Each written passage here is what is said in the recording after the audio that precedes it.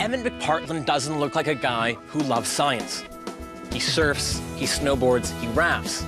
He also helped build the touchscreen technology for the 2010 Olympic Games. My two main interests have always been technology and adventure. And understanding the science behind those things have made them that much cooler. When I was younger, all I wanted to do was surf.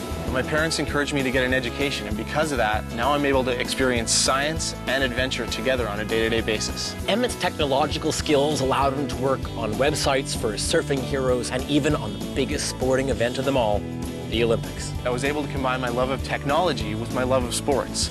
It was really a once-in-a-lifetime opportunity.